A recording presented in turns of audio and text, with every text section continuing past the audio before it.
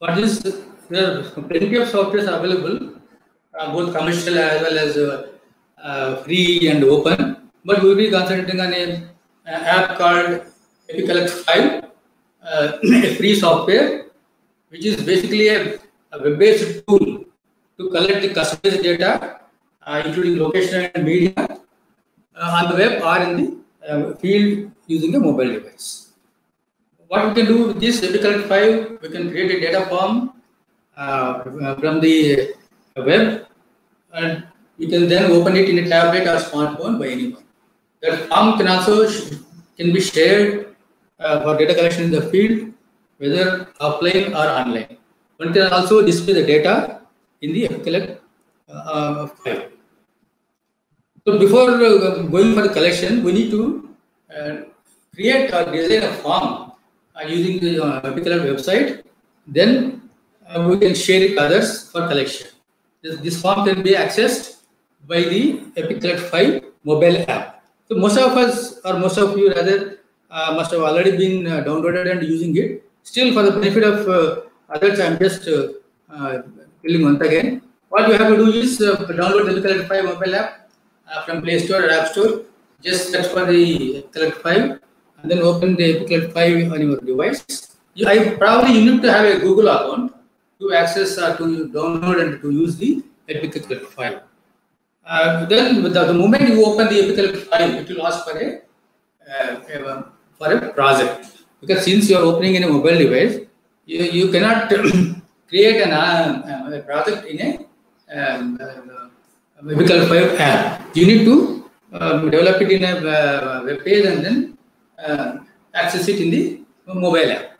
So what we do is, we have already given you a Geoheritage data, Geoheritage project scout for data collection. For those of you who have not heard about it, so this can be added here. You can click on the add project here, and then the window opens here. You can type the name of the project here, that is Geoheritage. You just type in there, and then you will get the project there. You can see here the project that is being displayed on your smartphone, and then you select it and load it. Once you load it, you will get this window, because already people have entered the data there. So this is the scout table which has been being displayed now on your screens. And on the right side, you can see this plus icon where you can add the data by pressing that button there. Once you add the entry there, you will get the form for collecting the data. But before this, you need to switch on your, you need to enable your smartphone location for location display. That means, in other words, a GPS. The most important here you should remember is, unlike GPS receivers, here GPS, the GPS we are going to get is what is called hybrid GPS. It is called assisted GPS. Even indoors also, you can collect the data, not like GPS receivers. So that is the advantage of the smartphone. And the moment you open this form, this scout form, the first field is the location. So it will ask you, it will be the moment you switch it on this field, you will see the lateral values with some accuracy. Here, the important thing one should keep in mind is, you should wait for some time, a few seconds, a few minutes, to improve your accuracy. You can see here the GPS accuracy. You can see here 7. So wait, at least you need to have a 10 meters accuracy. So that will be good enough. You can get, it will go up to 4 meters also. So you wait for a certain time, and then update the location. You keep on updating the location. It will improve the accuracy depending on your signal strength. Okay, and then go to the next field wherein we have the field called photo location. What you can do is, either you can click the camera there, take a shot, or what you can do is, if you have already taken the photograph, you can collect it from the gallery. Okay. And then go to the next field wherein you can enter your name and the other details. If you want, you can view there. That means particularly the location, description, etc. And then save it. So this is important. The moment you added the data, you need to save it. And then once you save entry, you will go back to the first screen, wherein you have the data entries there. You keep on adding your data, and then you keep saving it. One thing you must remember here is saving your data is in the local or even smartphone only. It's not available in the web server because it is with you only. So to do that one, on the right side menu bar, click that button there. You will get a menu with a list of items. You can see on the top upload entries. So you need to select this one to upload the entries, and then it will be, you will get the next window wherein it is asking you to upload the data. You will get a 4 tabs there: upload the data, upload the photos, audio files, and video files, etc. So whatever data you have collected, you need to upload it by go on pressing the rest of the buttons. Once your upload is over, your project is complete. Okay, so this is the in a nutshell I just showed you. Once you complete the data, so how can you access your data, or how can you download it with the data? So to download the data, you need to go to the Epicalert 5 website, that is called 5.epicalert5.net with the Google ID. Most important is Google ID is a must to access the Epicalert 5. Once you open this web page, if this is your project or somebody else's project, no problem, as long as it is a public project, which when we created it, we made it public. So what you can do is the way you have done it in your app, here also you need to search your project. Type it here, there, by going this window here, the project window. You can just press the button here, and you will get the window there where you have to enter the your project name here. You can see here I have entered the Geoheritage code here. The moment I enter it, this will be displayed on your on the screen in the mobile. You just click on the view. Once you can see already till this morning, I think around more than 65 entries were there. This is, I think, a bit old one, but you have a lot of plenty of entries there. So you just view the data there. Once you click the view the data, you will get this screen wherein your table will be displayed. So a table which has been uploaded by various persons from different part of the country. You can see the table here. How many entries were there? You can see there. Here you can display it either by data collection, that is latest ones to the earlier ones, or you can display it by the alphabetical order, either ascending or descending order. And you can see here what is it you are seeing here. You can view if the photograph is there, you can view it, and then you can see the title of the row there, and then when it was created, etc. The details will be there. Okay, the moment you click it on the one of the row there, you will see the details of that particular row. So what is the lat lamps and what is the photo location, and you can see their name also, who is the person collected the data. That's how you can view the data here. Okay, once you are satisfied with your data, everything, all our entries are okay. What you can do is you can go for the viewing your data in a map.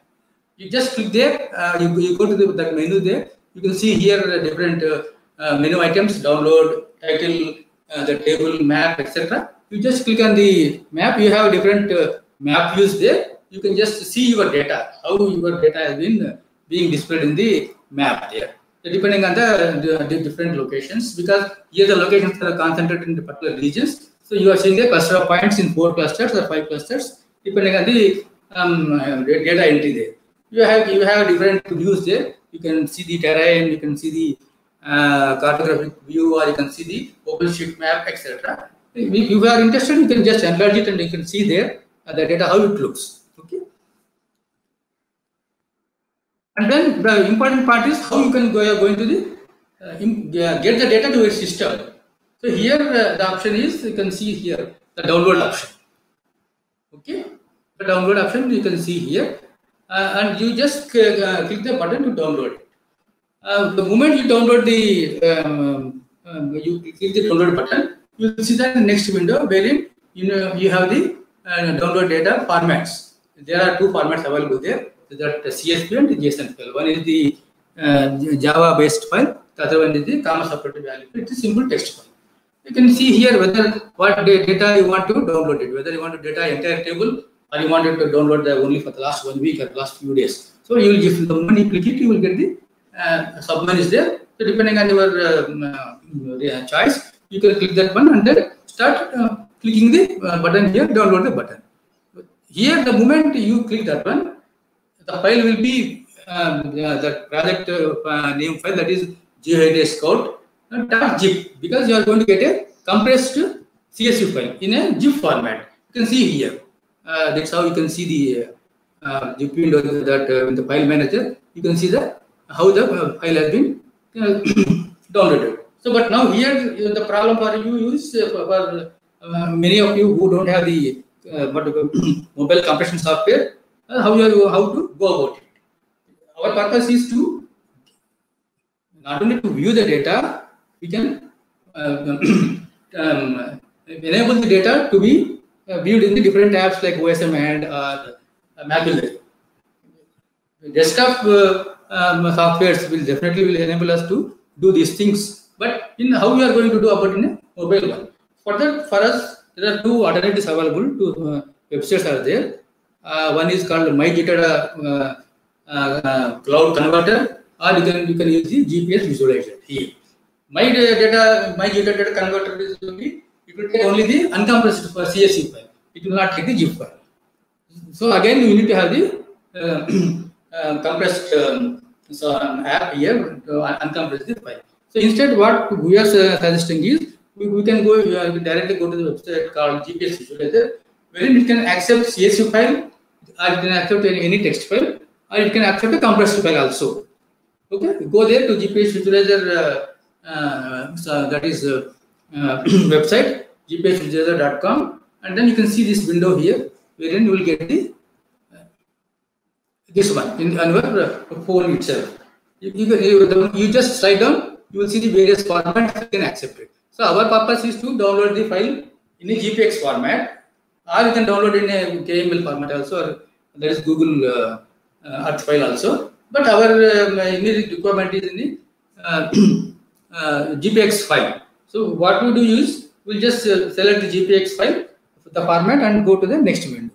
You can see here you have got this window here wherein you can give more than one file also as input file, and you can select the format whether you want to get the plain text format or KML format. So I have taken the GPX format, and then I have to give it will ask me to choose the file here.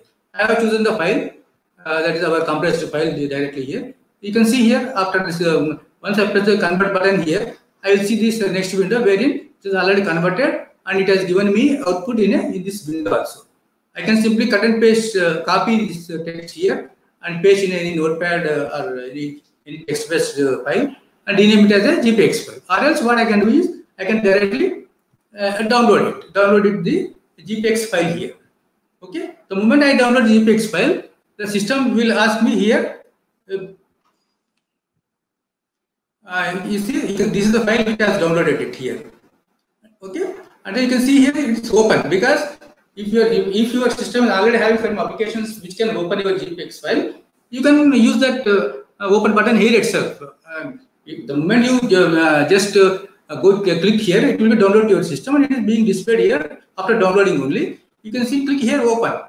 The moment I click open here, I got this window wherein it is asking me the options. There were several options are there. By default, it is showing me that OSMAND, or we have other applications also, other editing softwares and other mapping softwares. We can choose it here directly, because you can say here, depending on your requirement, whether you want to open always with this OSMAND only, or only once for this time being, you can choose that one and click there. Once I click there,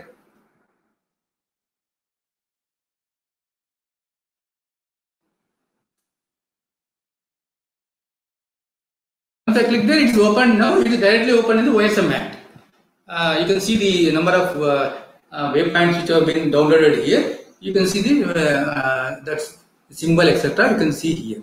So that's how we can get the data from epicollect 5 to OSMAND through CSV file, that is comma separated value file, to the GPX file in OSMAND. Okay, that's all for the friends. Thank you.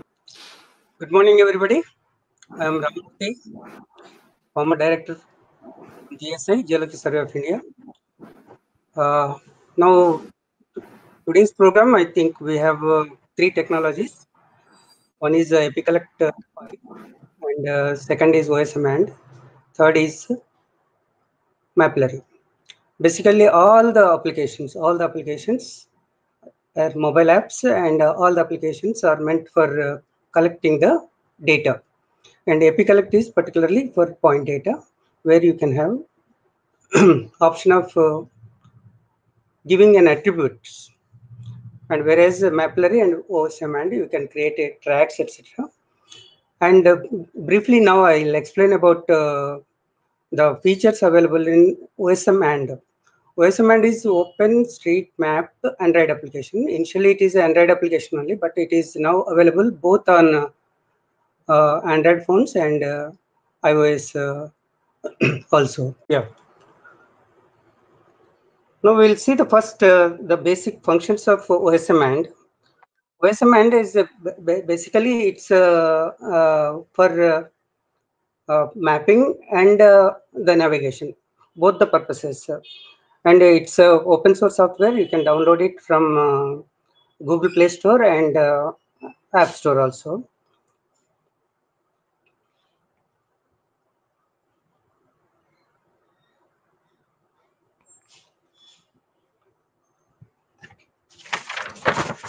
This is the starting interface, and first we'll try to understand the interface, and after that what are the options available in this, those things we'll see.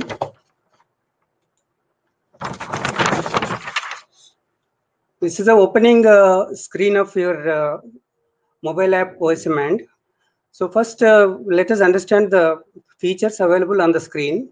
These two things are zoom in and zoom out, and this is your present location. It takes you to your present location, and here this is the direction for your navigation. If you want to go to some place, and like what you see in Google Maps, this is for navigation purpose. So you can give the starting location and destination location. It will guide with voice guidance. And whereas this is so many other menu options are there. I'll show one by one. And on the top left, you have search option. Another thing is this is configure map option, and this is your north. Now, coming to we'll search. We'll try to understand each and everything. Yeah, these are the options for configuration your profile.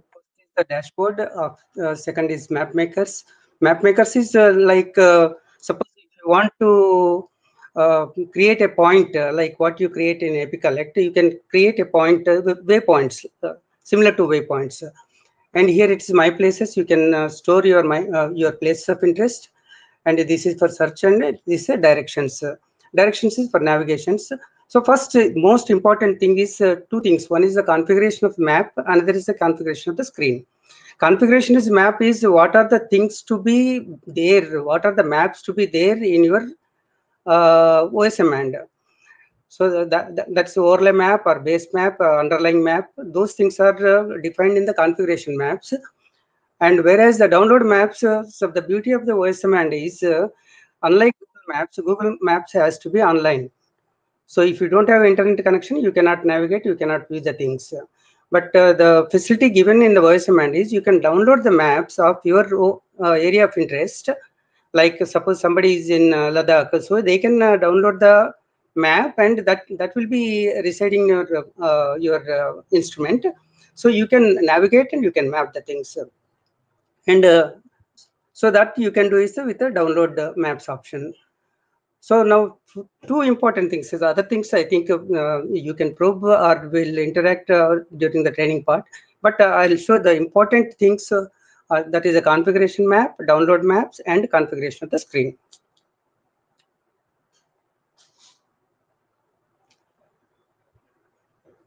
So this is a configuration of your map. On the map, what are the things to be seen?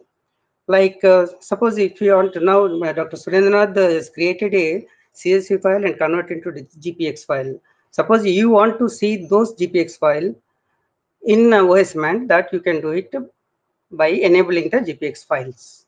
Okay. And now that is, I have downloaded it. He has mailed me, and I have downloaded and that is my system or mobile. Now I'll add that with the add more option.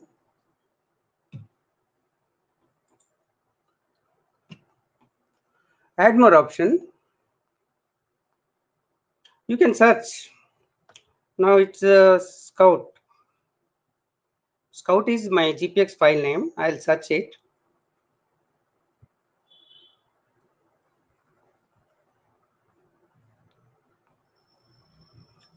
This is the one. And all 39 points, data collected by you from different parts of the country. That data is now in OSMAND. 39 points. Well, let us see first one.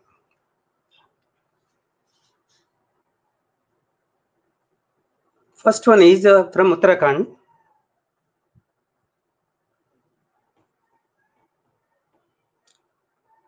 Yeah, it's a distance is automatically measured from my present location.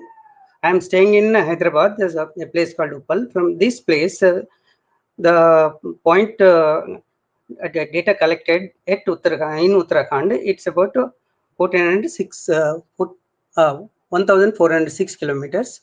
So you can view the XY coordinates of that particular location, and the photograph taken not in see the drawback or the limitation of this software is you cannot have all the attributes collected there in EpiCollect here.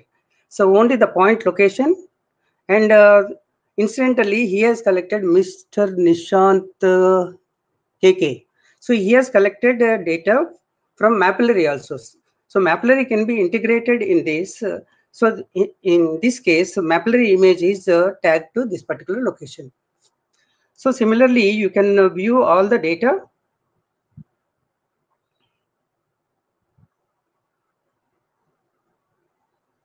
Yeah, this is the location. Similarly, you can see different parts of the country.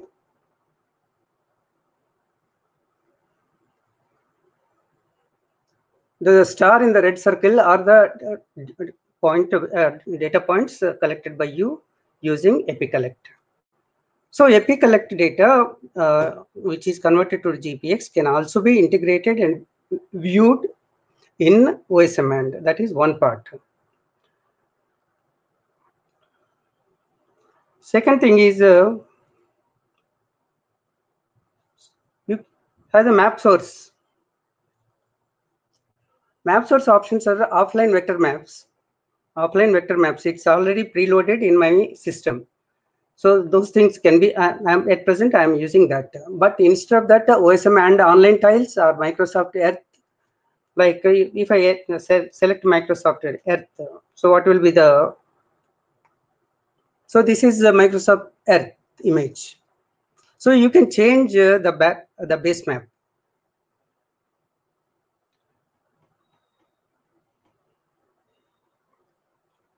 And next is the overlay map. Next is, see, one is the base map. Second is the overlay map, and another thing is the underlying map. So one sits over the base map, another sits under the base map. So you can have the option of having an overlay map or underlying map. And the procedure is same. You just get into that and select whichever map you want, whether it's a Microsoft Earth or Google Earth. The option is not here, but Bing Maps you can have, OpenStreetMaps you can have. Suppose the underline maps. So this is overlay map. So this overlay map I am seeing it is OSMAND tiles. The base map is now Microsoft Earth, and OSM and online tiles is my overlay map. Now I can increase the transparency, decrease the transparency. Okay. So this facility is also there, and this is a use of having overlay maps. Similarly, you can try for underlay maps also. Okay, then map source I already told, and Mapillary also you can integrate with this. This is the Mapillary integration of Mapillary. Okay, so these some of the important things of your configuring the map. Then we'll see download maps. See, download maps, this is the greatest facility for people like geologists or are interested in data collection. They will be depending on the topo sheets and compass and all those things. So instead, they can download the area of interest. Suppose I want to download map of Telangana, that is in Asia, India, and or maybe some Assam.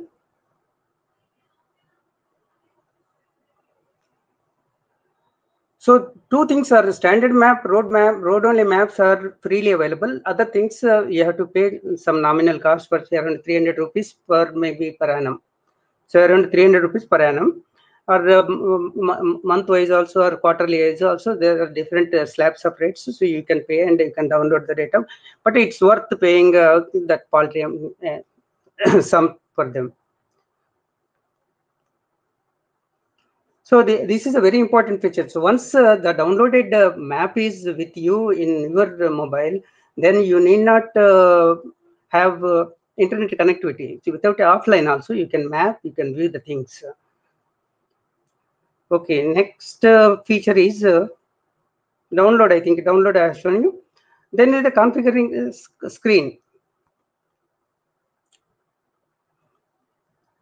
So on the screen, there are several features, but what you want to see, those features on your screen. That is important. See, now I have activated Mapillary, but I am not seeing the Mapillary on my screen. So for that, what you need to do is you have to configure your screen, like Mapillary. Mapillary, I made it active in my configure map, but it is not to be seen on the screen, but you have to make it on Mapillary.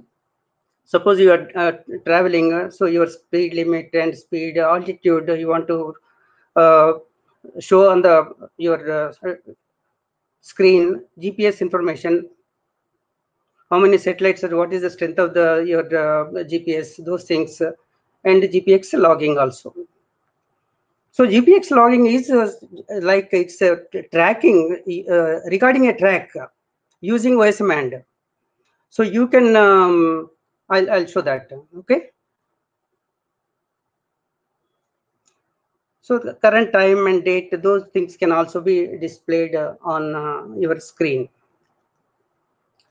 Now, prior to that, these features are not available. Mapillary was not available. That altitude was not available, and this is the strength of your satellites, number of satellites available for your GPS, and this is the tracker. Suppose Mapillary, if you want to see the Mapillary, it activates the Mapillary app. I think that will be dealt in detail by Mr. Nageshwaran later. And this is very important for us. This is a track. So you can start new segment and start moving by your vehicle or by walk or by bicycle. It at regular intervals, it's defined regular intervals. It will record the XY coordinates of that particular and make a track of it. And what else? Mapmakers is basically for point data. It's something like a waypoint creation. Suppose I want to have I know some coordinates, but I want to plot it on the map. So you can enter your coordinates here, some 17, 52, 78, 25. Suppose these are the coordinates given to me of a particular location which I want to see on the your OSMAND map. Then say okay.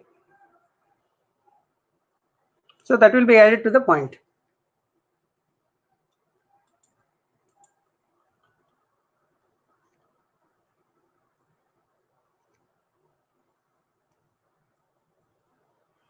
Okay. So these are some of the features available, and one more thing is which is generally useful to most of us is the distance. Configure screen.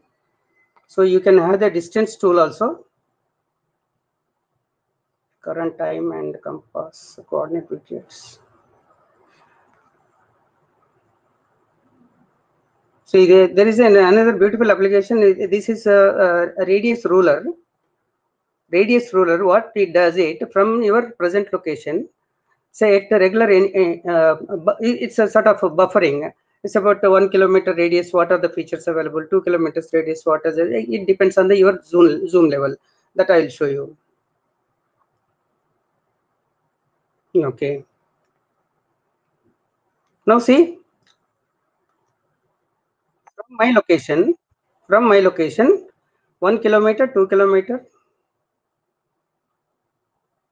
Now 1 kilometer is when I am zooming out, then the radius of the circle it increases. 2 kilometers now.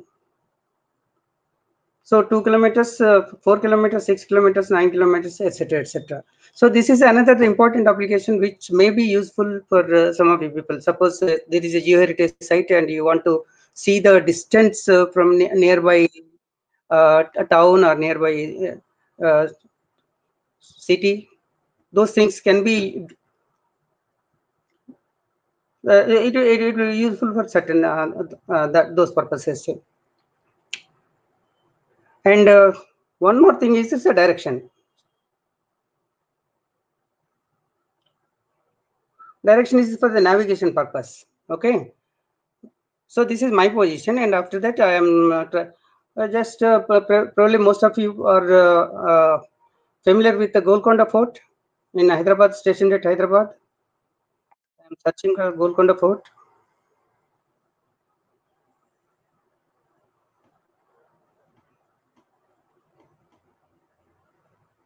Yeah, Golconda Fort.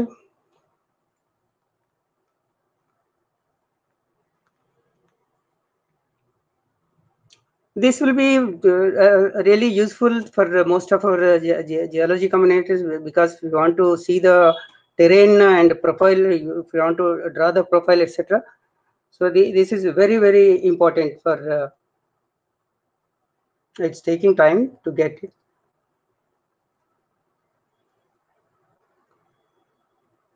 So what it does, it from distance and to distance, it creates a profile. Yeah. Now you see the lower left, this part is the profile. The solid field one is blue is altitude profile, whereas that is the slope percentage profile.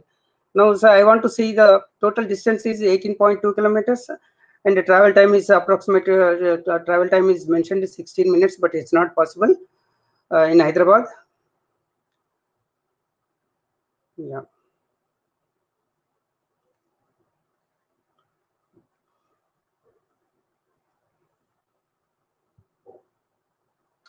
So other analysis of the total traverse, it displays where is the altitude is more, or your slope percentage more, or slope percentage less, etc. So these things we'll probe later, and you can also probe on your own, and during the exercises also we'll probe these things.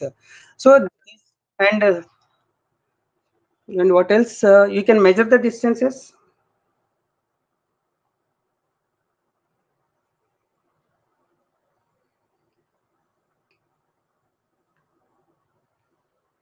distance tool. Somewhere it's a distance tool is there. So you can measure the distance using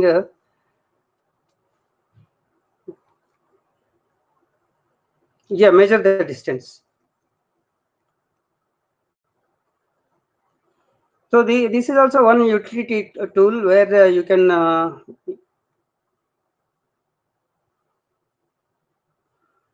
see from here, from this is my location, my house, and this is one point. I am adding a point, and maybe the nearest road connection or the nearest chaurasta square. So distance is approximately 542 meters. So this type of utility is also available in OSMAND. So thank you very much, and sorry for some interruptions in the beginning. And if anything is there, as Mr. Ravi Kumar told, so you can interact with us. Our phone numbers will be shared with you. Thank you very much. The trainees, particularly on GPS visualizer, I will just speak on that. See, once you download the data to a system in a compressed format, that CSV file, we were earlier given you to download using the MyGeoData cloud. Here the issue is MyGeoData cloud, it cannot accept the compressed form. So you need to uncompress it.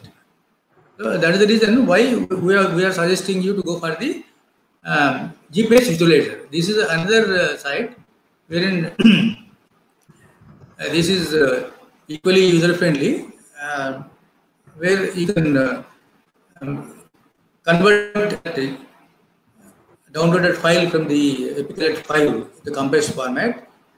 You can convert into GPX file. Here the advantage is you need not convert or you need not uncompress the Epiclet 5 downloaded file.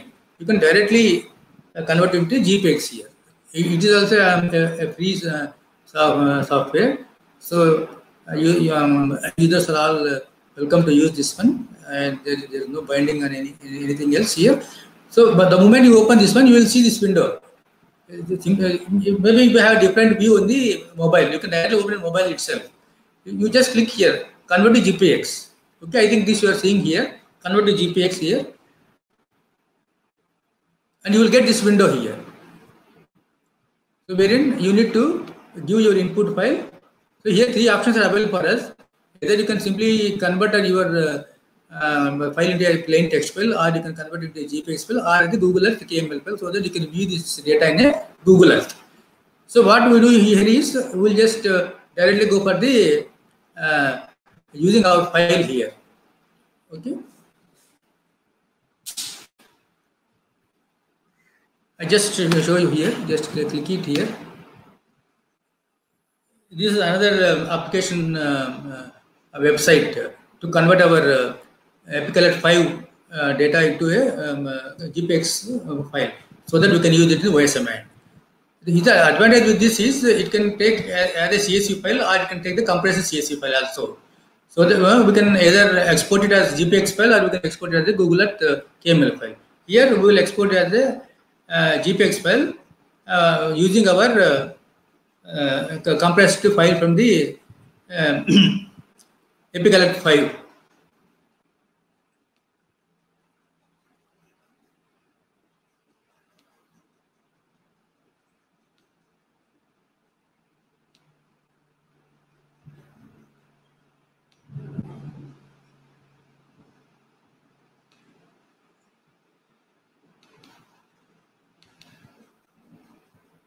So this is the file which I have downloaded.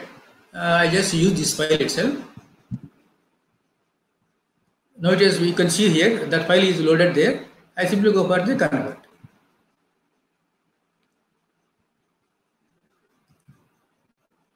Now I can see here the file has been converted as GPX file, and is given as a this file as today's date followed by the data.gpx. The text also being displayed here. This GPX file is simple XML file. What we can do is we can simply copy this and paste it in the notepad and rename it as GPX, and we can use it in the OSMAND or Google Map, or you can use it even in any desktop GIS software also. This is how we can use the GBS visualizer. Thank you. Thank you, Surendranath.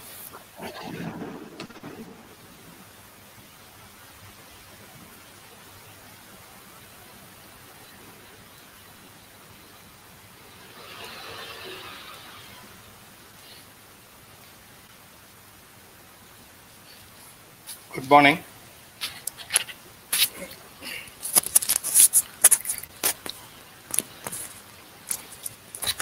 I'm Nageshwaran. I'll be talking about the Mapillary. The last two lectures were on Epicollect and OSMAND. They are also data collection apps, and Mapillary also is a data collection app. Mapillary is a very simple application. It is a street level imagery capture platform.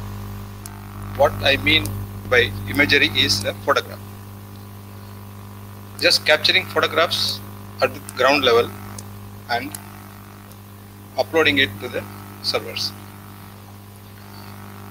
It is just a crowdsourcing app. Throughout the world, people are using this Mapillary app to upload their data from their surrounding areas. It has got tools to enable everyone to collect, share, and use these street level maps, images, not maps, images. This Mapillary claims that it has got over 1 billion images from all over the world, and it has become so important now that Facebook has recently acquired this Mapillary. Of course, I think it's going to be free only. Now, you people have already, I think, some of you have already used Mapillary, installed, and they've collected some data also. But for the sake of all of us, I will once again show you how to install and use Mapillary. You can become an expert in Mapillary in a few minutes. It doesn't take much complication like Epicollect or OSMAND. They are much more complicated softwares. I'll just show you.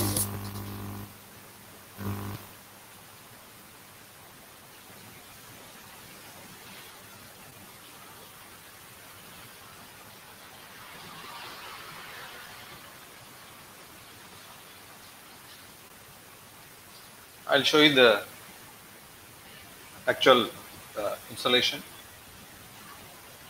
On the Play Store, go to Mapillary, click install.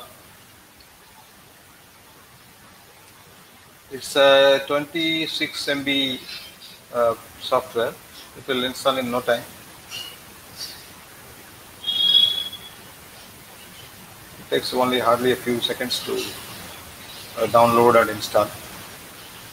So once we install, I will open it and give the necessary permissions.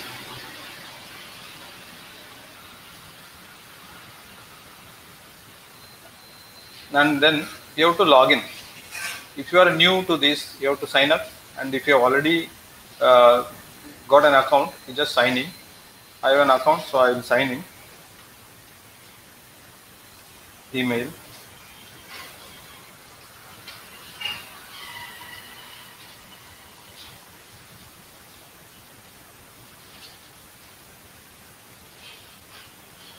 I'll sign in.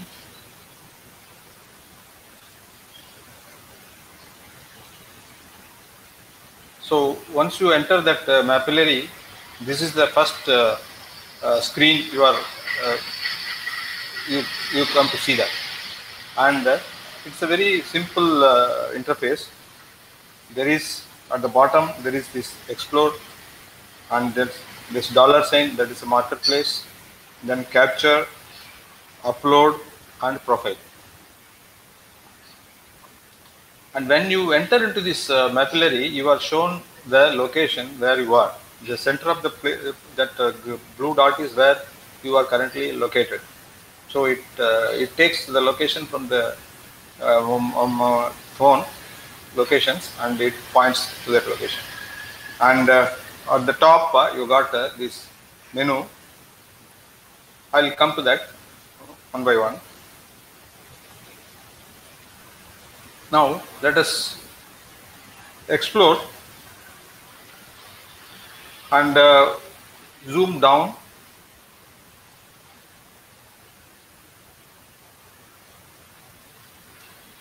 You are seeing this green lines. Once you zoom down, you will be getting dots. So this is the data Mapillary has got from crowdsourcing. See, it has got tremendous data from all over the world. So they say billion images. See.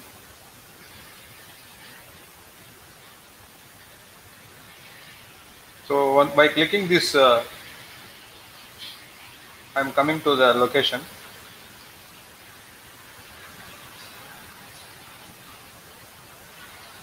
I am in Salem, Tamil Nadu.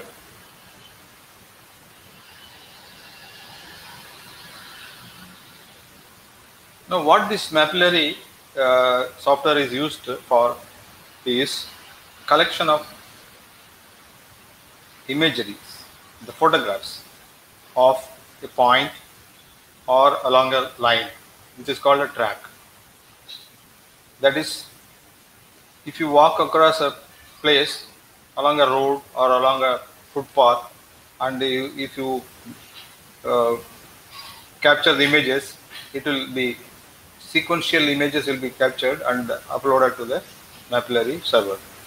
Now I'll go to that capture button here and we'll start capturing.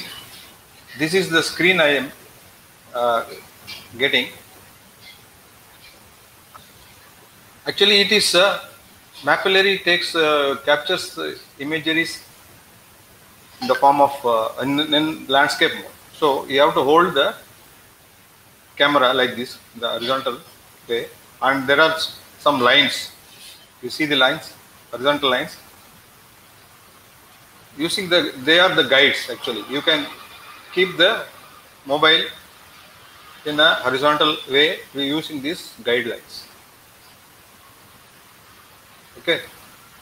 Then start capturing the images. There are two ways of capturing the images. One is distance based and the another is time based.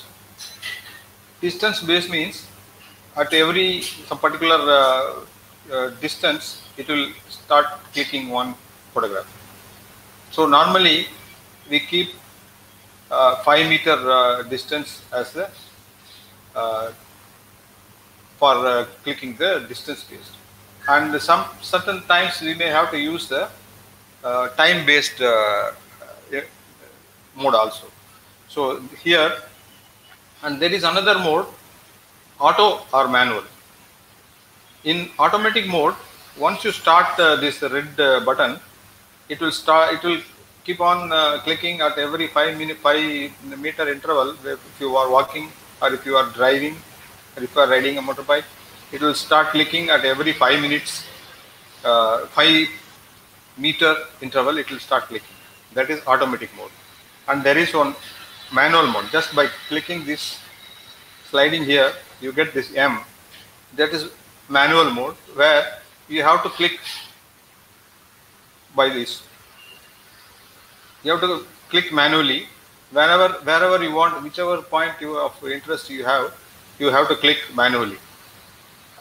This may be required at certain times where you are moving very fast and your photograph is not of a satisfactory quality, it is blurred. So you will stop for a moment and then click it. So this is how this manual is used. So mostly we will be using this auto thing. And there is another button, this unfold here. This is, by clicking this, you will be taken to the location, current location. It will be showing the map where you are located.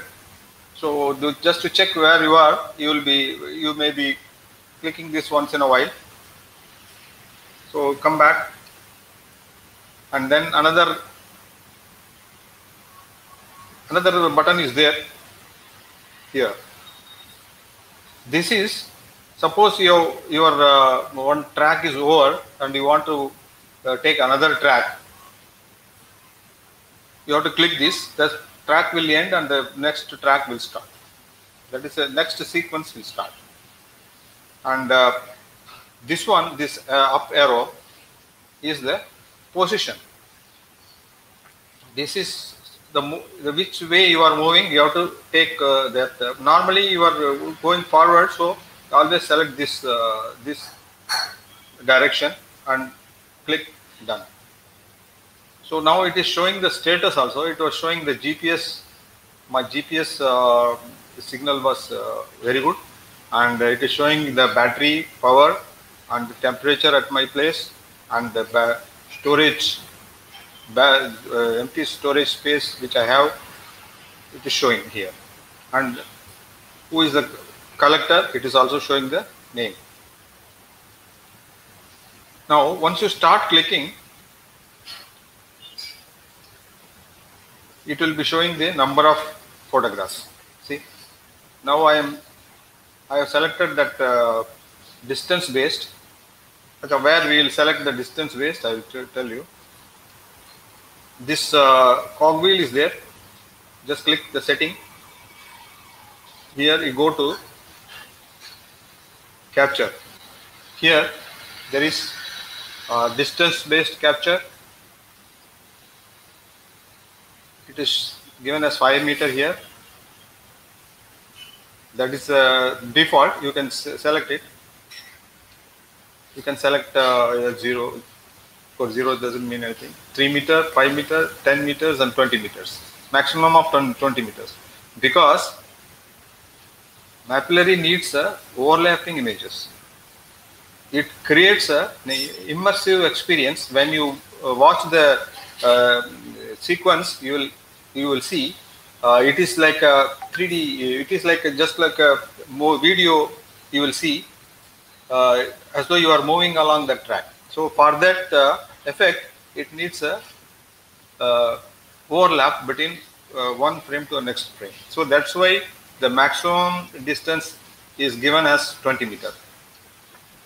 And this is a distance based capture, and you can change it to time threshold also, which we are not doing now. We will be only using the distance based capture. And there are other options which you can explore at your own pace. There are several, all self-explanatory, and nothing much is required to be explained in these things. I'll go to the camera. Here also all the options are given. My internet got disconnected, my broadband, so I am on. I hope you are receiving me. Can the WhatsApp group can tell me? It's visible now. Your screen is visible. Okay. Okay, I'll carry on with that now.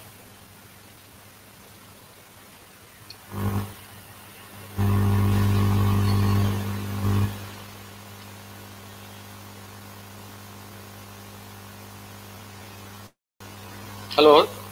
Yeah, these are some of the other options in the camera, which you can see. All the explanations are given. nothing much is required here. Then the capture thing we have already seen. So what we do is we go along a route where our place of interest is situated. Hello?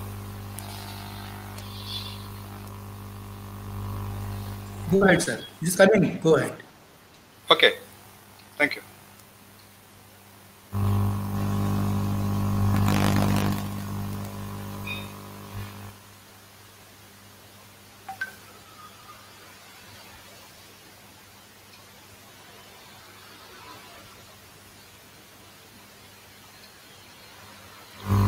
Yeah, once again. So we have collected the imageries in one track, and next what you have to do is you go to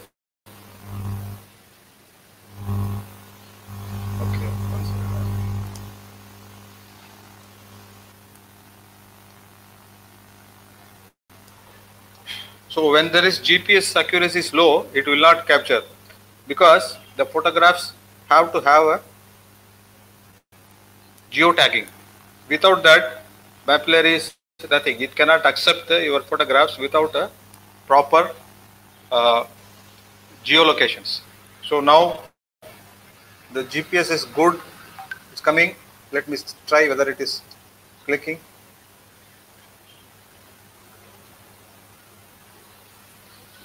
Yeah. So now, once you are satisfied that you have covered the track, you go to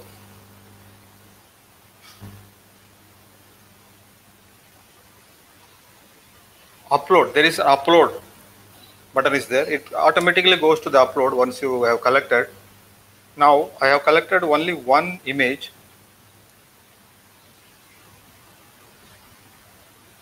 There is only one image, and suppose if you have collected 100 images, it will be shown here. It will be shown here. These 100 images will be sequentially shown here. You can edit them, you can delete them each. If you are not satisfied with one particular image, you can delete it, and you can then, if you are satisfied with that, you can go for this upload button. Now it is asking whether once it is uploaded, the image in your phone will be deleted.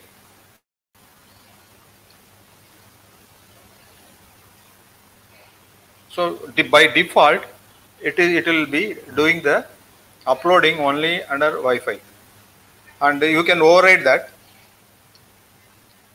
Now it is uploading in progress. So once we upload it, the Mapillary takes some time to show it in the map, maybe a day. So after a day or so, your data what you have collected will be shown in the Mapillary map.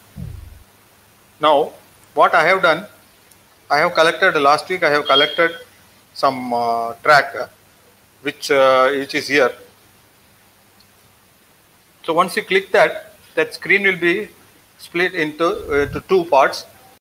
The top portion will be the photographs which was collected by me, and the bottom will be the map or the track along which the photographs were taken. Now you can play this. This is just like a street map of Google. You click this arrow, it will be moving. This I was walking and taking the photograph, so they are not very stable. And individual frames you can move, or you can play like a video by this play button.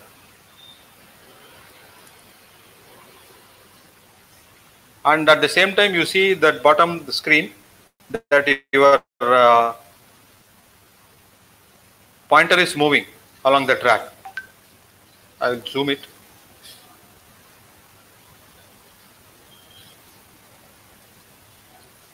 See.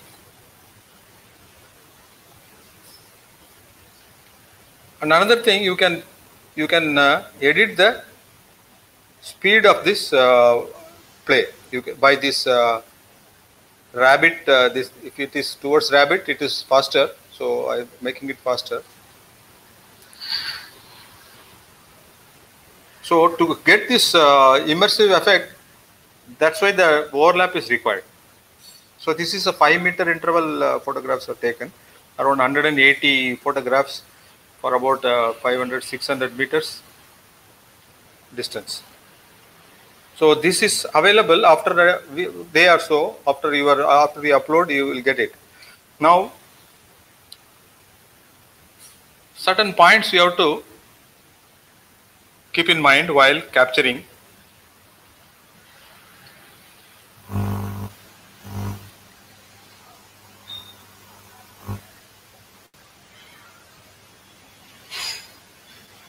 Once again.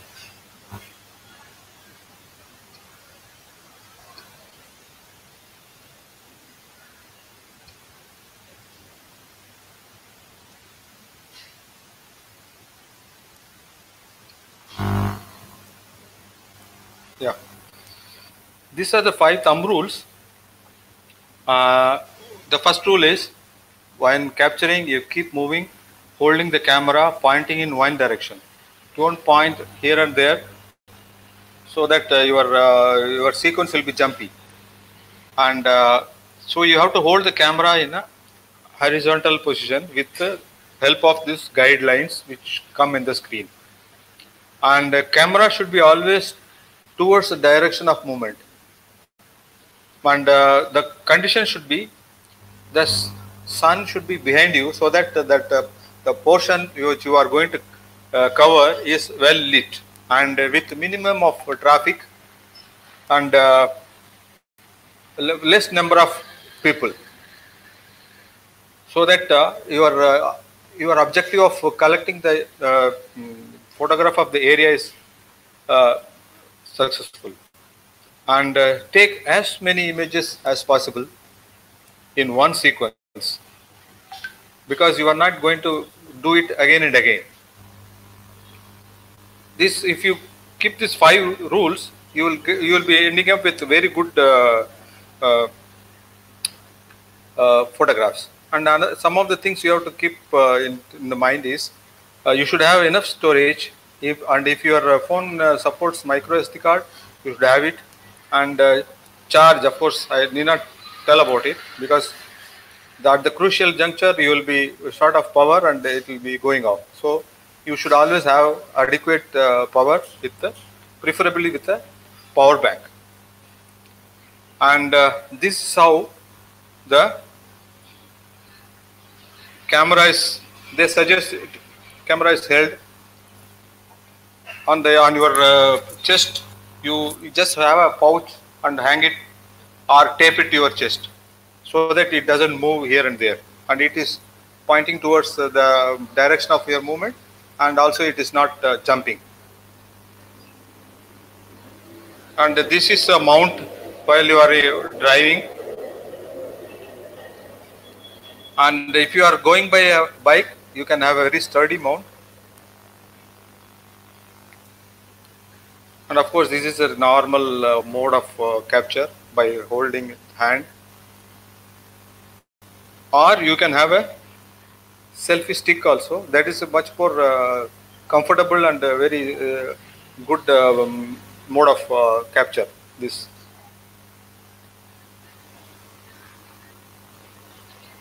So these are some of the points which you have to keep in mind while capturing. And there is nothing much to say more. That's all. If you have any doubts, you can just call me on this WhatsApp. Thank you very much.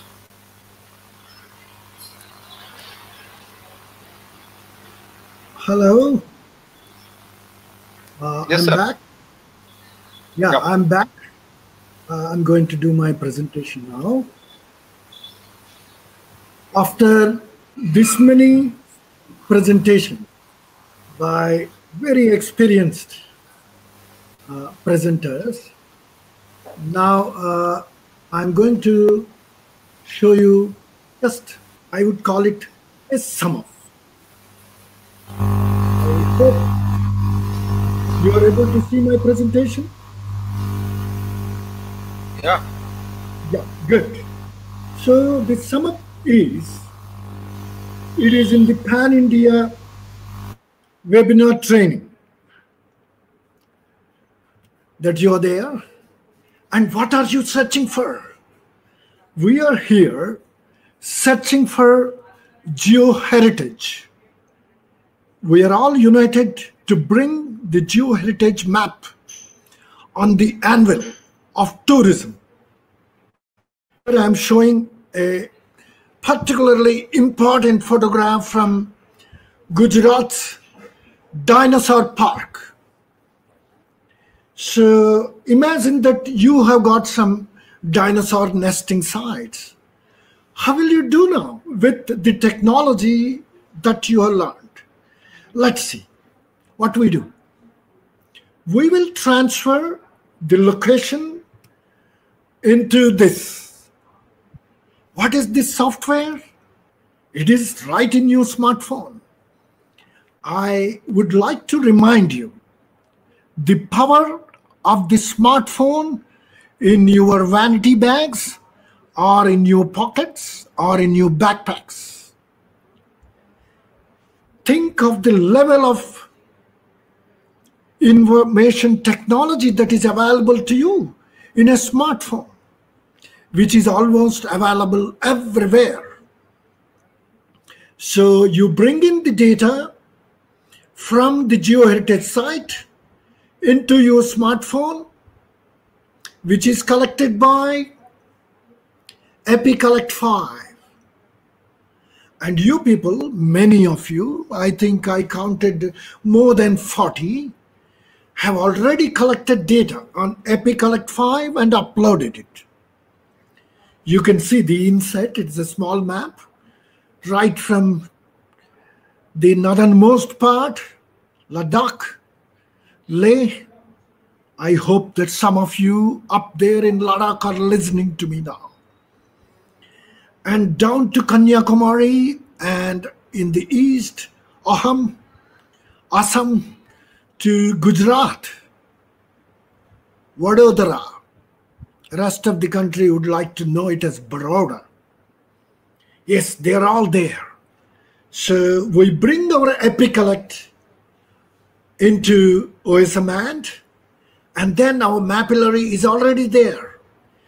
The very purpose of introducing you to OSMAND is to integrate both your tracks of Mapillary and your points of EpiCollect, which are very important, onto one software.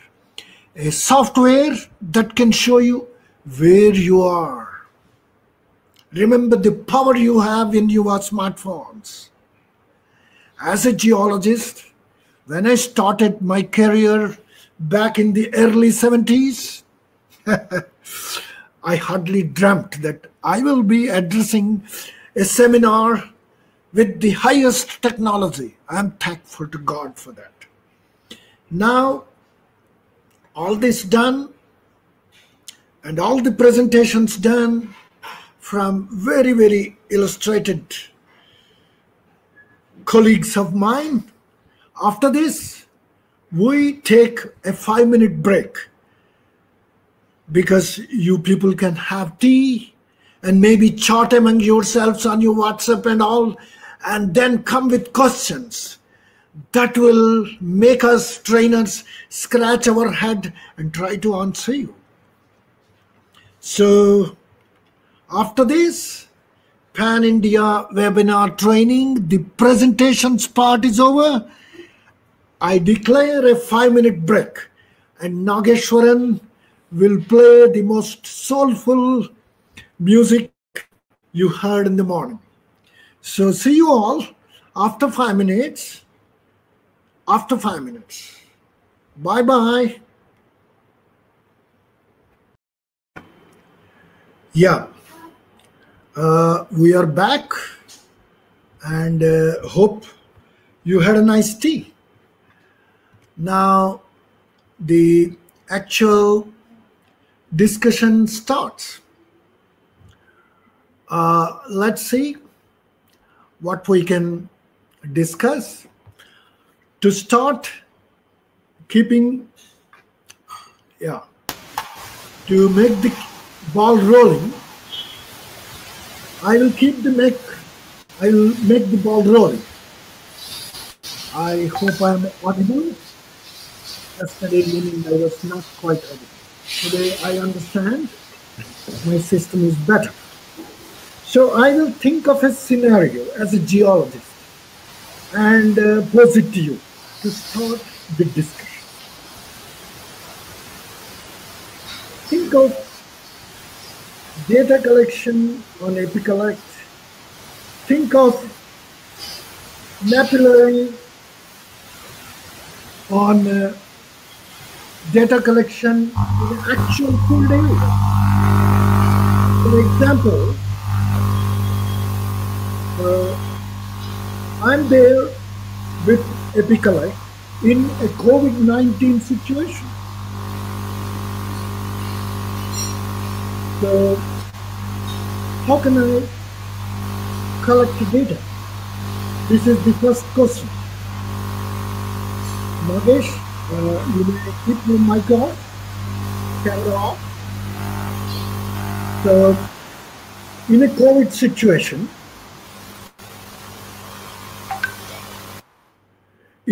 situation, you might be wondering, we don't encourage you to go into the crowd, violating the lockdown. Now, what about it? Then what can we do? We do have photographs. We have collected. In my 3.5 decades of service, I have got hundreds of photos. It is a different matter that I know that I have photos, but I am unable to locate them. My friend Farooq and friend Amaresh will watch for it. And we have to go on searching for it. But nevertheless, we will succeed in finding some photos. I think that Dr. Sudha Vaddadi will agree on it. Then when you have a photo and you roughly know where from you have collected, you have reason to believe you can do some simulated Epicollect data. Today, our trainer, Surendranath, Dr. Surendranath, has actually told you how to simulate it. So you take a photograph on your smartphone of the photograph. If it is already there on your smartphone, take it. And taking a photograph of an existing photograph, I think there are some thumb rules, as Nageshwaran has put it. I would like to have them transferred on a map. I mean the track. Farooq Isab is online, sir. Farooq Isab is online. Good enough. Can you hear me all right? Yeah, I can hear you, sir. Go ahead. To transfer it on a map, how do I do? Very good question. Please go off the line now. Very good question. We will field that question. It's a very nice question. I would like people to use their WhatsApp number given for such questions. And you will be thrilled that with some 5-6 seconds delay, you will come live on the YouTube. So I was exactly explaining that. Dr. Farooq is from Cuttack, and he has got a wealth of photographs. And I would request Dr. Surendranath to come by and show that part of his presentation in which he has actually simulated it. Now over to Surendranath.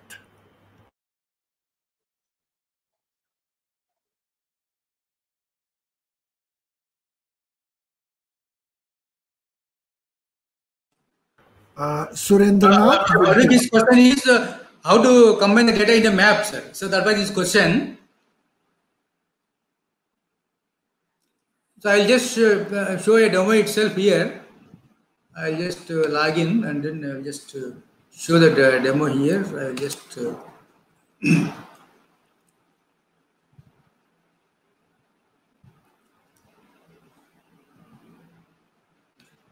meanwhile I can show my presentation also. I'll just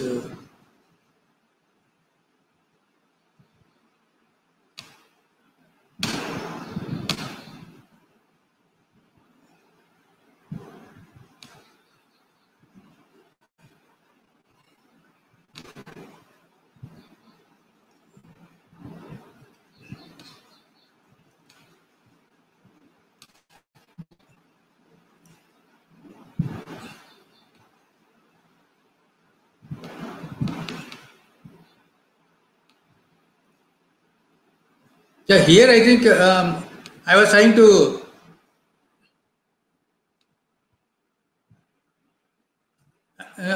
here how to view the data in Epic Collect 5, both as a table form as well as a in the map form. Here you can see that's the option for us, sir. Either you can download the data or you can view it in a map also. Here itself you can view the data in the map. Just to have the preview thing.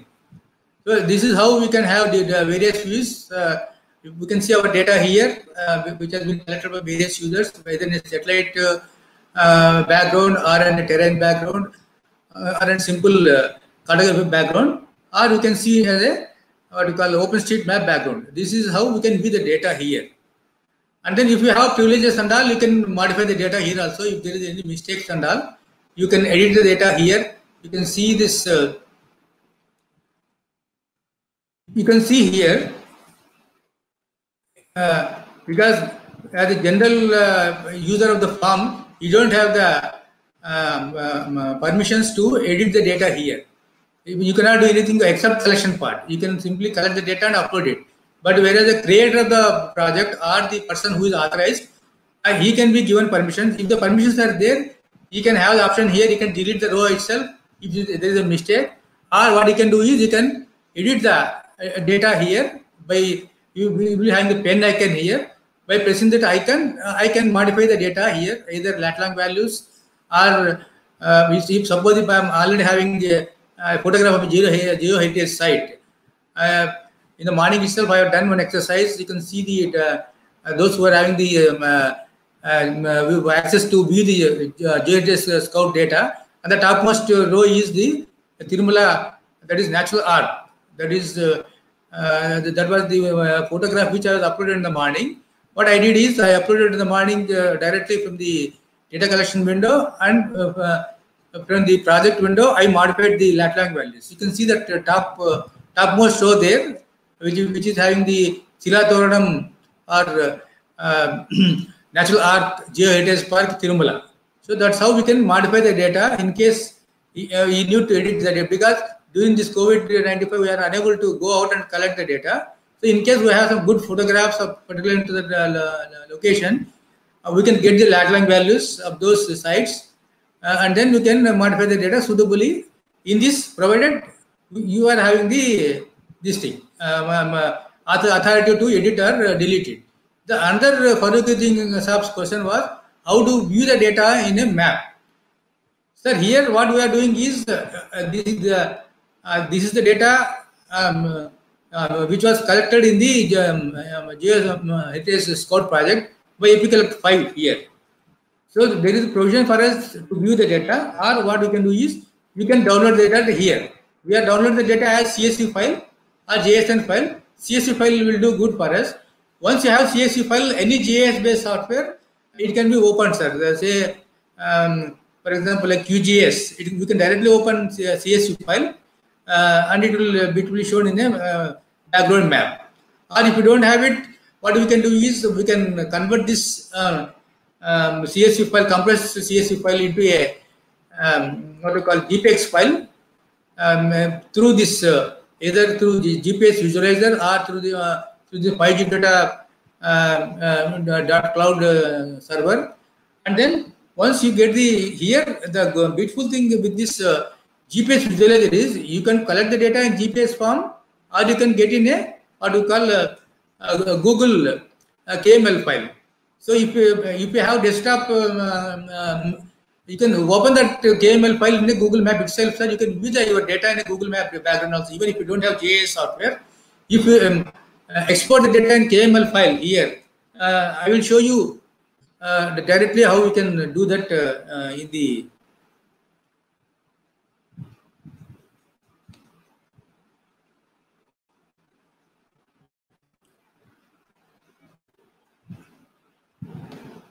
I will show you that one, sir, how I can directly do in the GPS this thing. You can see here, sir, the options for us. We're having plenty of options here in the GPS visualizer window. So what we can do is, we can get the GPS file from our API data. This is the zip file which I downloaded in the morning. Or what you can do is, you can convert this into a Google KML file. So once you get this KML file, this can be opened in a Google Earth, or even you can open in a what you call even Google Map itself in a web page, so that we can view your data, sir. That's how we can do the our data, even if you don't have any GIS software at our end. I think you got my point. Thank you, sir. Yeah. Now coming back. One question is fielded, and all of you have the WhatsApp numbers. In fact, there are two numbers. If you call that number and within 15 seconds, please tell your data, tell your query, and switch off. Cut the call. You will come live. So just to keep the ball rolling. Dr. Surendranath ran the extra mile to tell you about some desktop software. You people must be wondering. We are teachers of GIS from the Geological Survey of India. In fact, in our careers, this is the first time we are running a course for totally dedicated to mobiles. Four of us decided that we will not take up anything other than mobiles, because mobile is a thing with everyone. And here we have geologists, environmentalists, archaeologists, even tourist operators who want to make tours to their nearest geoheritage localities. They're all there. We have some people from Ladakh. They operate wonderful tours. And geotourism is nothing but tourism. So now coming back, the GIS course, mainly the open source kind. Dr. Surendranath indicated a GIS name. It is known as QGIS. Some people prefer to call it QGIS. Both are correct. Quantum GIS. It is an open source GIS, so popular that Department of Science and Technology, for all its research projects, is only asking people to do it on QGIS. They also conduct winter and summer schools using QGIS. So please, we will very soon announce a course like this totally on webinar training on how to use open source GIS. Open source actually means the source code of the software. Mind you, source code of the software. That means those who have coded the source. It will also be given to public on the website.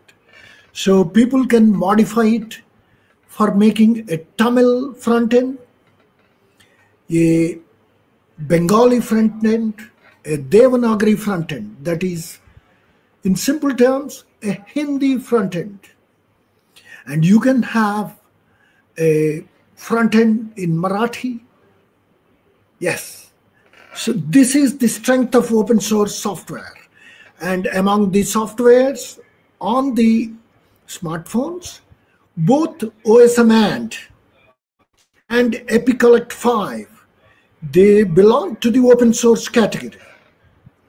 The Mapillary belongs to a category, it is not open source, but because it is totally supported by these open source software OSMAND and it is integrated with it, we have taken that up.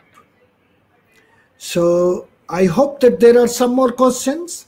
We invite you to use the WhatsApp number, ask some questions. There is so much you can ask because we have only started you at touching the tip of the iceberg.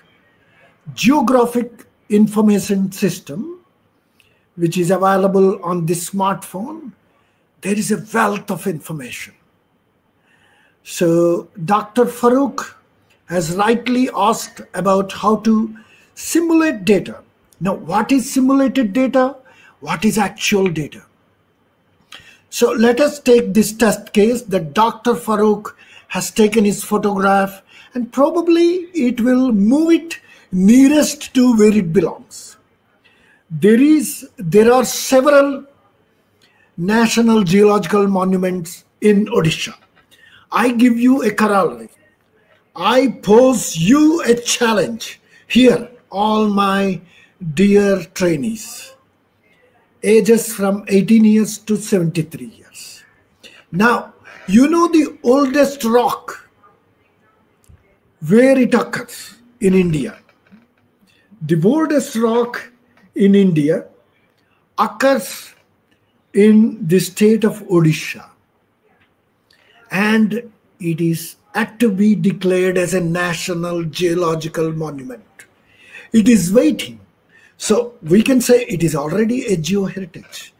And you simply Google, even now, all of you with smartphones, Google Odisha, oldest rock in India. You will come out with that. There is a very young geologist who has joined Geological Survey of India after the PhD.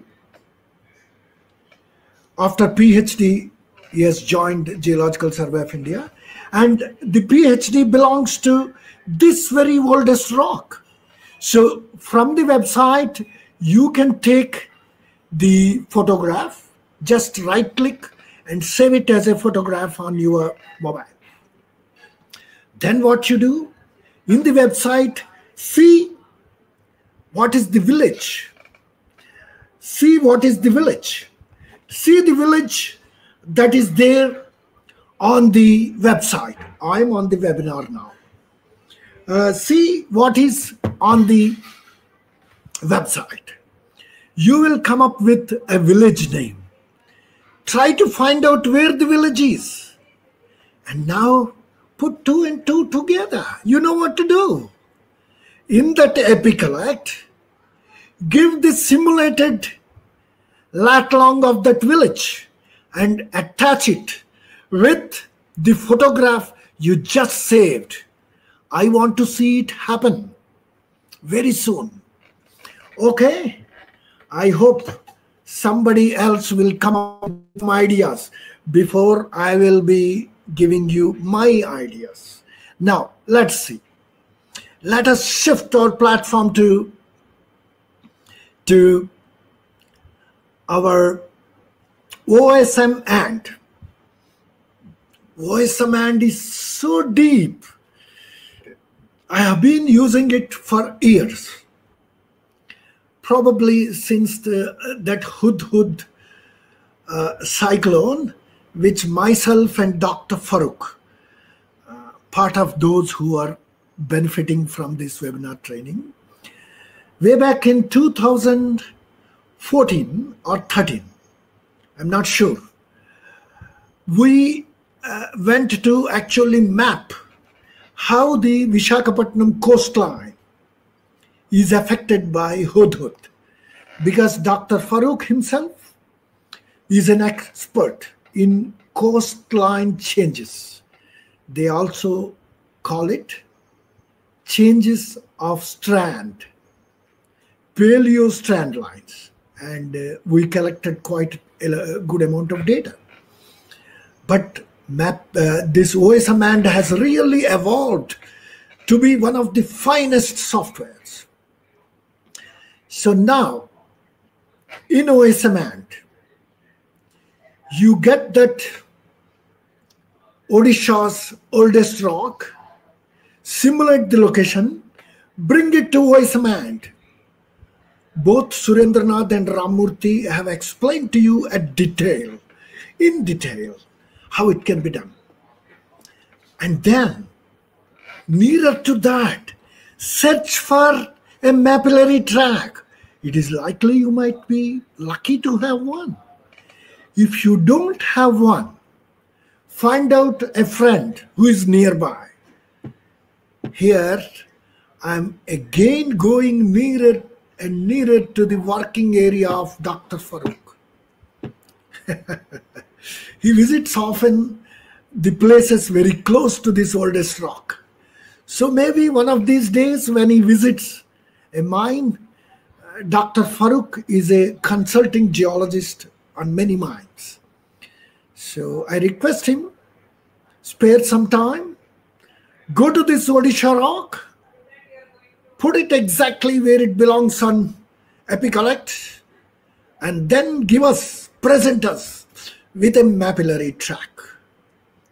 So then we will put the ball in the court of my parent organization, Geological Survey of India. We have a lot of academia and GSI retired people on our site. We will mount enough pressure that the oldest rock, second oldest rock in the world, deserves to be a geoheritage site. Make it National Geological Monument as early as possible. So now I request my friends Surendranath, Ramamurthy, and Nageshwaran, chip in. I would sip my tea. I'm offline. One of you please chip in. Sir, be online.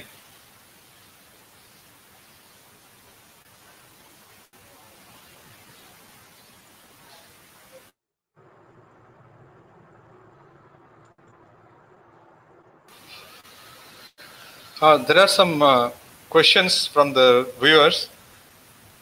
I will read out the questions. Megha Parul, she is asking, can I add an already taken data as photograph taken in the past to EpiCollect? Is it possible? Surendranath, I think she is confusing. Yeah. It is possible, sir. It is possible. One can add the data, existing data in your mobile. But the only thing is, you have to add it with the local coordinates, because while collecting the data in the EpiCollect 5 app through mobile, you have no option to edit the GPS coordinates, because it takes automatically from your system whatever is GPS coordinates available through your system once you enable the location feature in the mobile. So you add that same coordinates wherever you are there, but you can add the photograph of some other area as well, which is of interest to you, and which of the coordinates of the site which you know from where the photograph has been collected. So you can just upload the data in a existing project there. And if you are the creator of the project, what you can do is you can go to the 5.epicollect5.net and go there, access your project there. You can view the data there and you can edit it if you are the owner of the project. In case if somebody is the owner, you cannot do anything there. What you can do is you can request him to do the modifications, or you can ask him the permissions to do the needful data editing part. But that can be done only in the web page of the EpiCollect 5. not in the mobile app. Okay. If you don't have permissions. If you have permissions, you need to log into the, even from phone also, you can log into the web page of the 5.epicollect.net and you can access your project there and you can do editing even in phone also. Provided you have the permissions or you are creator of the data. I think two persons have asked the same question. Sinha also had similar doubt, Praveen Sinha also. And so that's the action which we can take in the Epicollect file. There is one more question. I have a question on Epicollect 5. Do Epicollect work even where there is no mobile network, as some geological sites are at very remote areas? Yes, sir. You can do it because once Epicollect 5 app is already downloaded in your phone, without connection also you can open it up and you can. But only thing is you need to access the project. Once you need to access the project means you have to have some connectivity. What one can do is access the project before going away from the connectivity site. Keep it app live, though you don't have connection, but still you can collect the data. But it will be in the locally in your phone only. You are saving it locally in your phone. You can do all the things locally in the phone. Once you have the connectivity, you can upload the data into the web server. That's how you can do it. But the only thing is you have to access the project from the app. So for that you need connectivity. If you don't have the connectivity, you cannot access the project from the Epicollect 5 website. Yeah, now I'll come in again. Dr. Surendranath has very nicely answered it. And in fact, he is doing a lot of work on that. Now I wish to show you the actual thing, how it can be done. Let us see it. I think all of you will appreciate it. I'm doing it on a laptop, but you can do it on a mobile. Please see it. This is the Epicollect site. I hope I am audible, Surendranath. Am I audible? Okay then. So this is how the Epicollect site opens. And then this is how the Epicollect 5 site opens. And this must be your own form. That's what Surendranath has said. Your own form means, you see, I have logged in. LOGOUT, that means I can log out. So I have logged in. So I will go to my projects, see what happens. And the project, this project is the project in which you have collected your data. So now I will go to view and I'll get the view data. It depends on how fast is your internet. My internet is taking some time because somebody else is sharing it here at home. So I'll again click view data. So this is the table I get. This is the table I get, and this is the data all of you have collected. So then let us change the data of one of them. I will change the data of one of them. You know this edit button, this button only comes if you are logged in. It will not be there if you are not logged in. Now I am going to say take one of them and try to change it. Now first I will view the actual data itself. This is the actual data which Dr. Surendranath has added. You have seen it. This is the natural arch at Tirumala. Now let us go to the editing part of it. See what happens. I am editing it. It will take some time. Even on your mobile, this can work. So this is the scout data. Now, Very carefully, please watch me. This can be done on your mobile, and this is the answer to your queries. Dr. Farouk's and others. You see, I brought my cursor onto that. I'm just moving it. I have taken it to Bay of Bengal. So just imagine, ladies and gentlemen, now I'm showing you that if you are the owner of the farm. Now the question is, on EpiCollect 5, you can always own a farm, make a farm yourself. It's not a big deal because this is an existing farm with more than 60 data collected. So EpiCollect has put in force certain tabs so that nobody can change the data, because location data changed is location data many times destroyed. So you see, this is as easy as that. I can simply change it where I want to. And you do the same thing. So if I click, because it is my own friend Surendranath's data, I can take a chance, because anyway, Surendranath has not gone there to this particular very holy site. I'm going to just click update location. You see, location updated. It has told me. I would now say, if it is an accurate data, location updated is hinting at me damage done and damage recorded. So be very careful, ladies and gentlemen, that if you are trying to play with this, so don't play with data which is important for you. You can also have a satellite imagery background. You see, nevertheless, though it is on Tirumala, I'm seeing the satellite imagery background. So I can even now do it. So I can take it to where I like, and I will reduce the thing. Yeah, it is near the Nallamala Hills. I'll put it, probably it is gone back to where it belongs. Let us enlarge it. Okay, let us now enlarge it and see what's going on. So yeah, nearabouts. Change the thing to OpenStreetMap. You can get places, names and all that. Now reduce it a bit.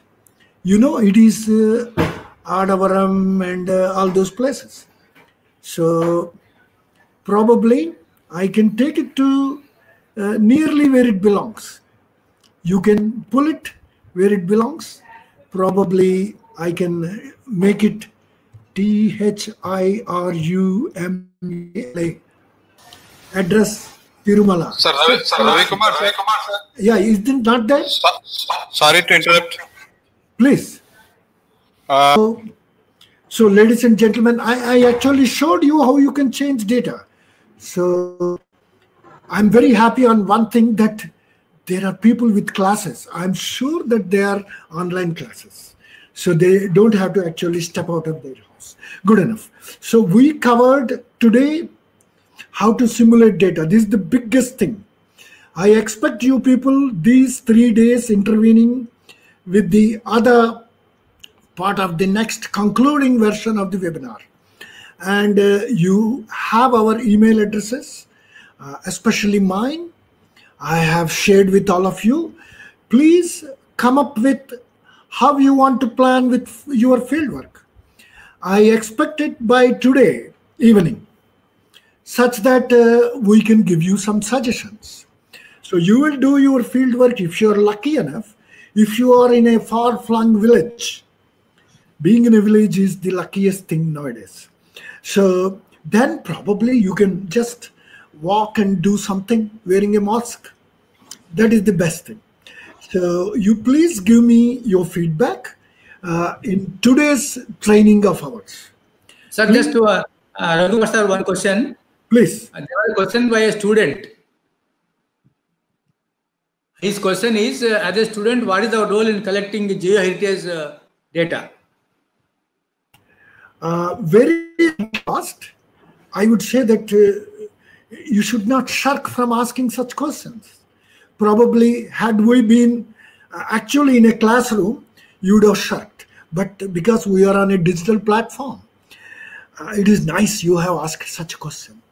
Now, you know, geoheritage has got such a potential in our country that immediately it benefits the environmentalist, the geologist, and the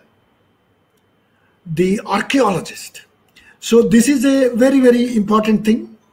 And then suppose you are a student, maybe you are only a graduate student, and it is likely you may not take geology as a subject.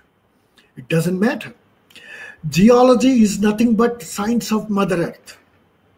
Mother Earth will remain Mother Earth, and all the scientific branches which are used for interpreting Earth is part of geology. So we have subjects like even geobotany, geoenvironment, and so on. So when you actually give us some geoheritage site, then you will add to the existing bank of geoheritage sites, which later on will be converted into geoparks. About that, I will email you what is geopark and all that, because now time is not sufficient. Then next thing is geoheritage, archaeological heritage, anthropological heritage, ecological heritage, they all go together. You know what are endangered species of fauna and flora? Fauna is for animals, flora is for plants. So you just Google, you will find a lot of flora and fauna where you live, which is endangered. So collecting data of where it is available, how it is taken care of, even that is, in a strict sense, geoheritage. So, ladies and gentlemen, a lot of it can be discussed online. Please email me.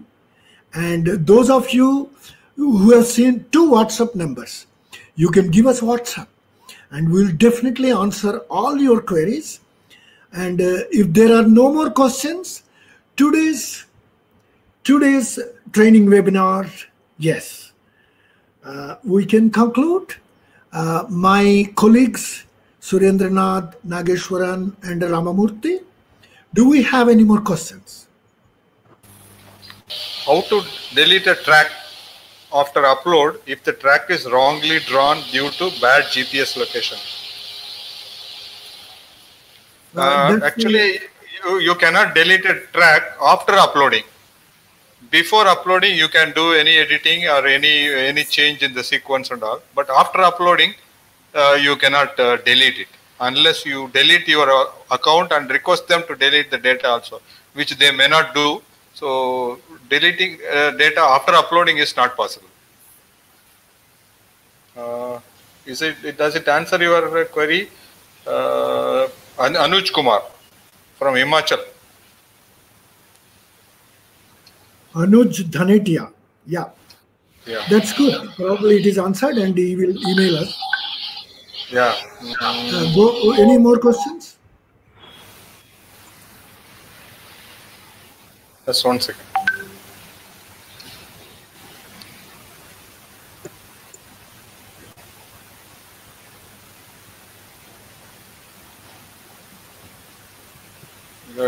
There are so many messages now. No problem. Just read them. Nothing. No problem, because we are recording. And those who have questioned, even if they are not present now, they will receive the answers. Yeah. That question about the involvement of students in the collection of geoheritage data is from Sonia Tyagi from Dehradun. She asked that question. Oh, good. Then we have answered it. So go to the next question.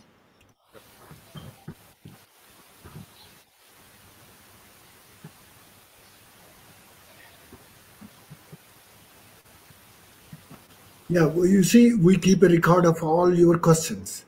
You just chat, and our people, 4 of us, some of us are there on the chat, and we note them, and we'll definitely answer them. My friend Nagesh, Ramamurthy, and Surendranath. They are going through them. If there are repeated questions, then yeah, they may ignore them because one of them is already answered.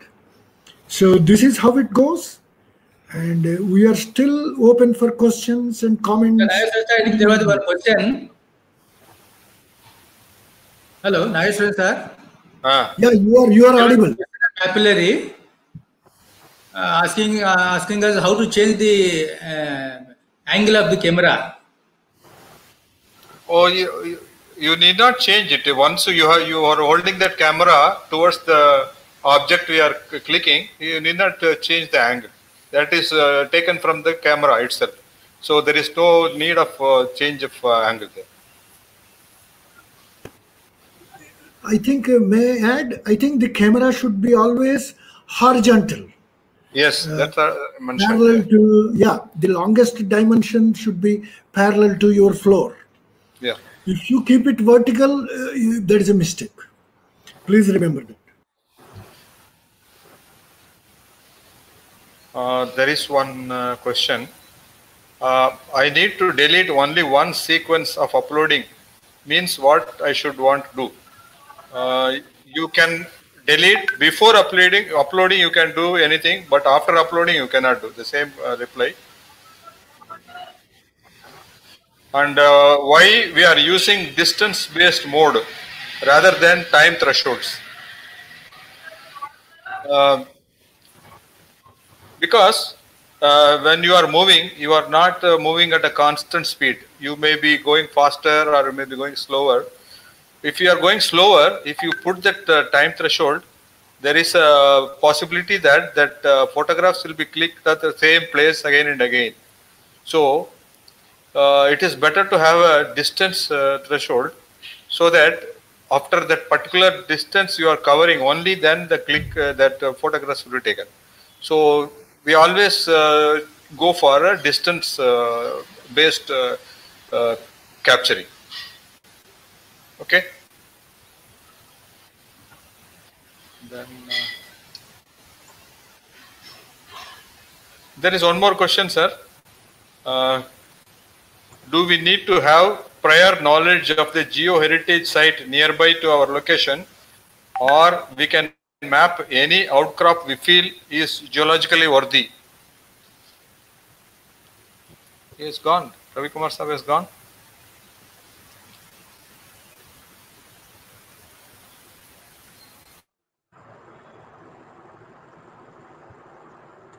Hello? Yeah, he is not there. Can you reply? Which one, sir? Can you repeat, sir? Do we need to have a prior knowledge of the geoheritage site nearby to our... Sir, there is one question. Go ahead. Do we need to have a prior knowledge of the geoheritage site nearby to our location, or we can map any outcrop we feel is geologically worthy? Yeah, this is a good question. For example, take the case of national geological monuments. In India, any site which is declared as national geological monument is recognized by the government and negotiated between the central and the state government, central government, Geological Survey of India. And then you erect a signage, a board, writing like the Tiruvekkarai, Fossilwood Park, Tamil Nadu, and so on and so forth.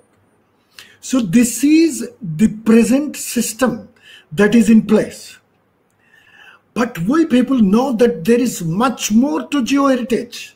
As a geologist, I think that words are insufficient to explain our state of minds, to tell that there is so much and so little done about it.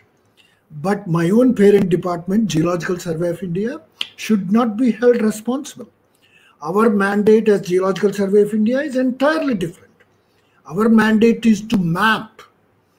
So we have to bring the geoheritage sites, both geological, ecological, archaeological, anthropological, to the fore. And in this, anything you look with your eyes may be geoheritage. And somebody else may say, oh, what is there? There is nothing great about that. So it is your responsibility to collect all the information of that site. Because one day doing field work, making photographs of the rock, locating on the EpiCollect will not do. It is only the seed of your query. You come back, then you refer to it. There is something different. For example, let us go to the granulite domain of South India. Charnokites are available with various other rocks. You have charnokites occurring with chondrites. You have charnokites that are miles and miles away from chondrites. So, but they are both called as charnokites. Maybe with further mapping and with the evolution of idea of granulites, maybe some charnokites will be renamed as something else, because the science always evolves. And it is for us, for the University of Bangalore or for the University of Mysore, to find out that no, there are charnokites and charnokites. You cannot equate the charnokites around Hole Narsipur or Chitradurga. Chitradurga is far away from charnokites. Anyway, so you should always think of innovation, and your collection of the data, taking a photograph of the outcrop is only a seed. And you will go back, go to your library, talk to your professor, do much more work. The younger you are, the better. I hope I have answered.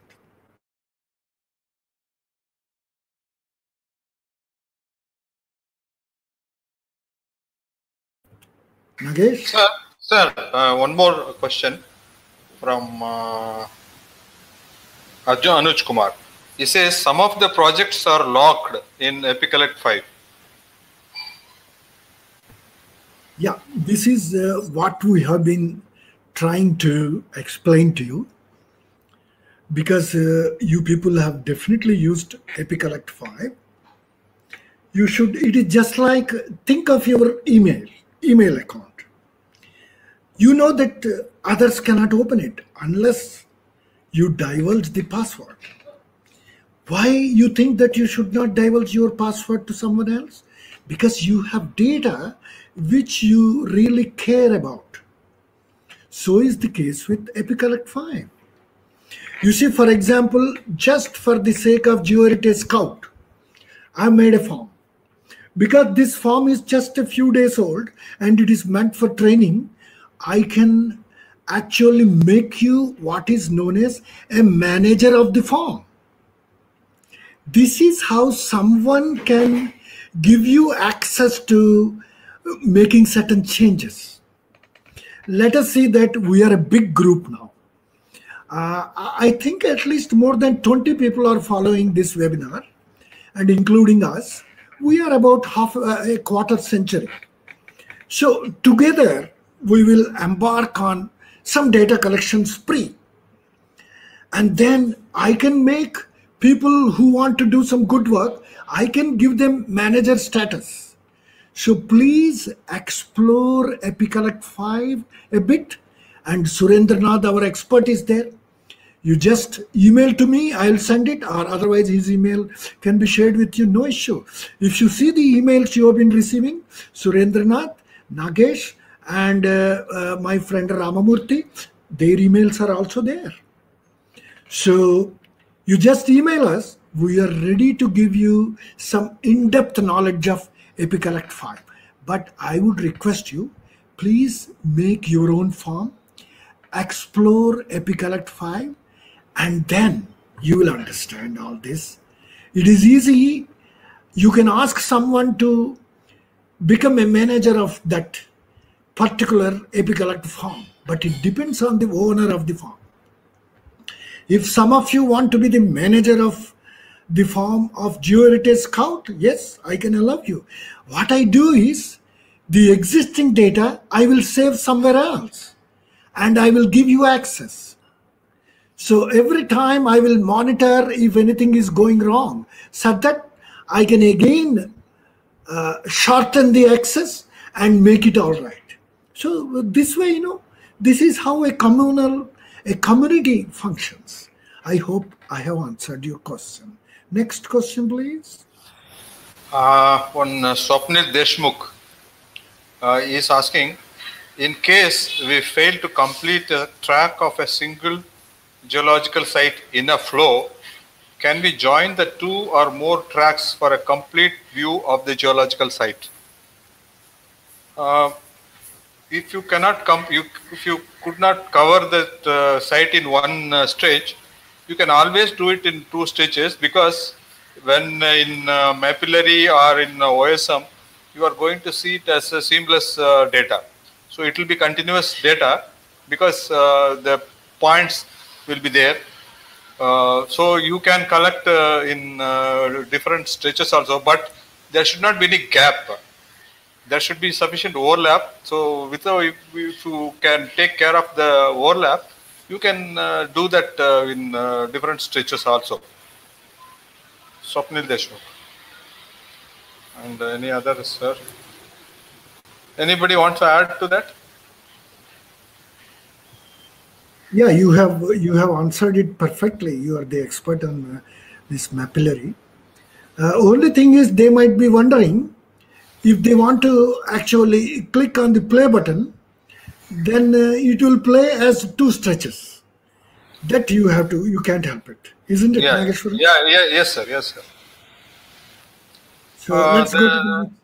That is all, sir. There is no other question, as you can see now.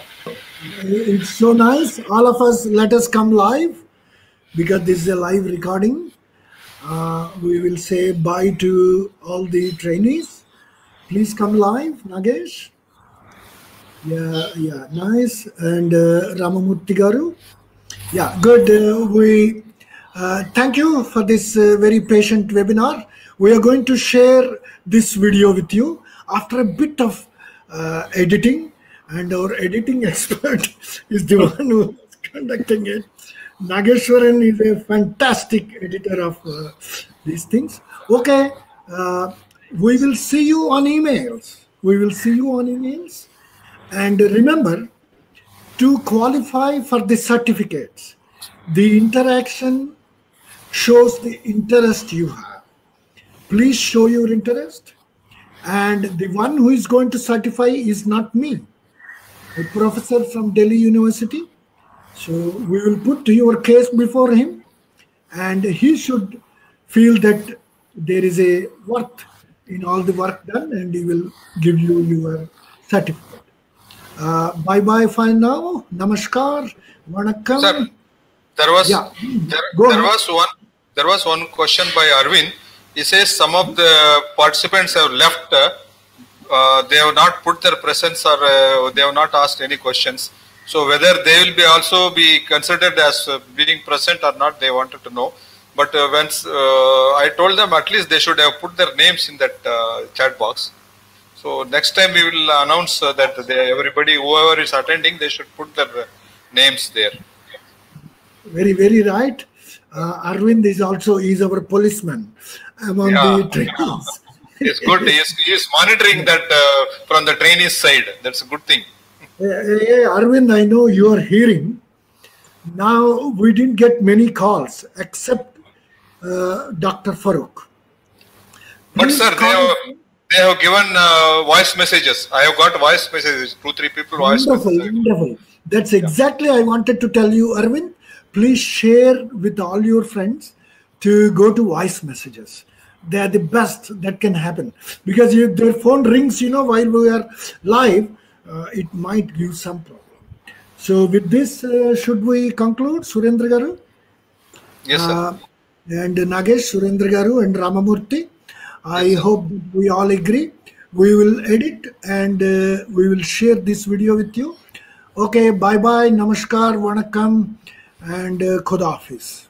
Bye. Bye. It was a nice session.